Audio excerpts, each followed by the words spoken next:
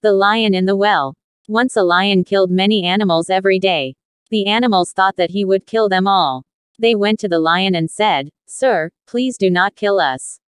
We shall send you one animal every day." The lion agreed. So every day an animal went to the lion. He ate it. One day it was a rabbit's turn. The rabbit was clever. He went to the lion late. The lion was angry. He reared, "Why are you late?" The rabbit said, "I met a big lion on the way. He wanted to eat me. He said he was the king." The lion said, "Show me where he is. I'll kill him." The rabbit led him to a well. The lion saw his image in the water. He thought he was the other lion. He jumped into the well. He was drowned. Moral of the story: be intelligent.